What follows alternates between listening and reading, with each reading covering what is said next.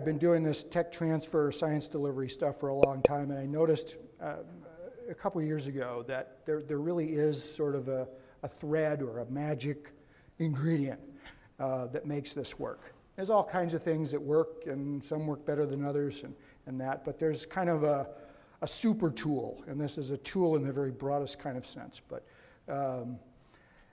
and here's the things we want: science delivery, tech transfer, diffusion of innovation is what the tech transfer geeks call it. Science application, they called it boundary spanning when I was hired. Morale, do you want good morale? Retention of young employees. Do you want meaningful work? Who doesn't want their work to be meaningful?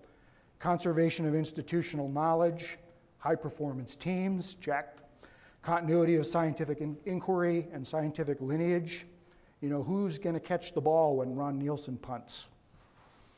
I'm worried about that.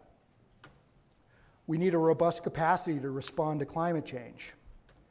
We need reliable decision support, persistence of lessons learned, refinement of best practices, effective knowledge management, shared learning. We do our best work when we're having the most fun, no doubt about it. And this is what this talk was supposed to be about: an antidote to climate change fatigue and filter failure. So do you want all these things? What am I talking about?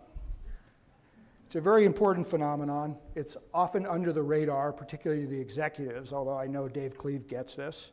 Nobody started it. There's no organizational charts, there's no charters, there's no budget allocation, there's no enabling legislation. It's guided, but it's never bound. It works across boundaries, generations, cohorts, agencies, ownerships, even nations. It's unquenchable, it's tireless, and it's a big part of the coming world. What am I talking about? The communities of practice. If we want robust, effective knowledge management, we cultivate the communities of practice, and they do it for you.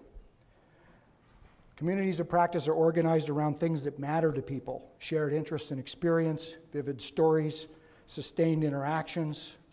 It's how we build and sustain relationships. It's how we learn from each other. It's one reason those thinking exercises worked so well.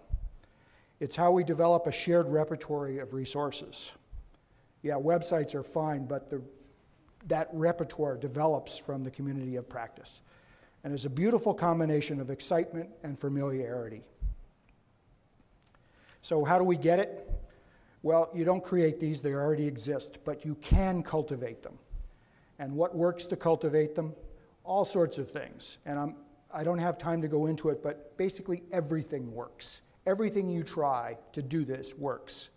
The video that we have now in the Forest Service is very, very helpful if you use it right.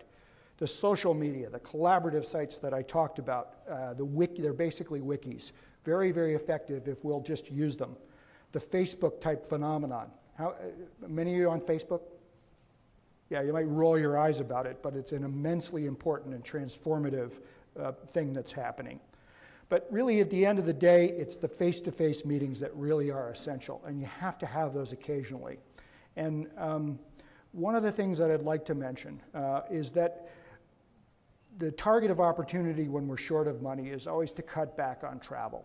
And I was in Region 3 last week, and we were talking about this wonderful national meeting we had in 2004 that really jump-started the community of practice in earth sciences. And the people told me, well, we can't even meet as a region anymore. You know, we just don't have the money to do that. And I would submit that that's exactly wrong. And if you prevent people from getting at each other, all these things that you accomplish with the community of practice, they all are damaged. They all won't work as well. And we can measure how much money we spend on travel. These other things are harder to measure. And so if we can find other ways to save money, or to take a good look at where we are traveling and which ones tend to promote the community of practice and which ones less so, and look for that establishment of those networks. I think that would be really, really important. And here's probably one good way of saying it that Bonnie Ilhart from Region 9 said, and I'm almost done.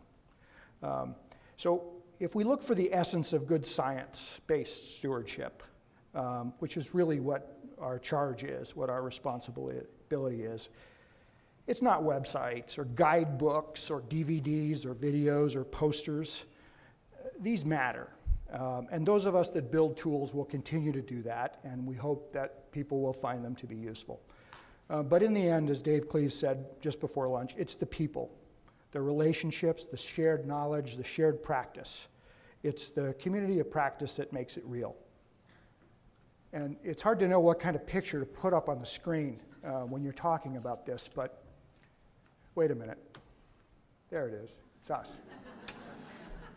So let's make it real.